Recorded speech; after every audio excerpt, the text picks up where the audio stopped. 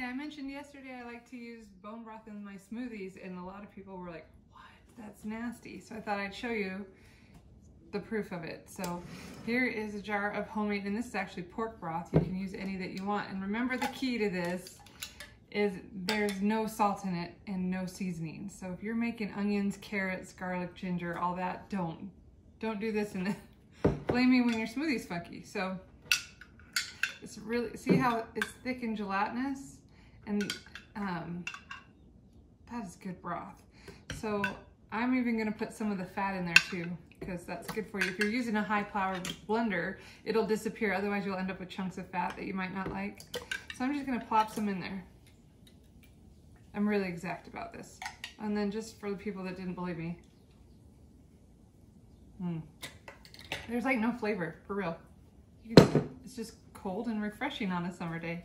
All right, so there's, I've got maybe a cup of broth in there, and then I'm gonna put just a little bit of kefir in there to get some probiotic action.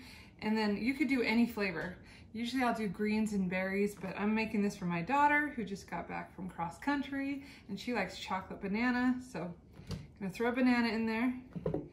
And then this is my favorite chocolate collagen powder. This isn't an ad, but if you're interested, it's Further Foods Chocolate Reishi Collagen. It's got reishi mushroom, grass-fed beef collagen, cocoa powder, and monk fruit, and that's it. So I'll do a couple scoops of that. You know what, I'll do an extra half scoop because we like chocolate. All right, and that's all I'm putting in. I'm gonna go blend it. Okay, let's blend. Let's see what we ended up with.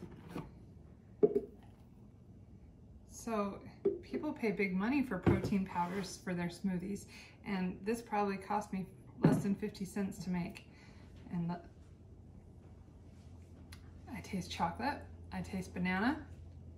You wouldn't know that there's pork in here. So yeah, it's a cheap way to incorporate bone broth every day, even in the summer when it's so hot you don't want a steaming mug of anything.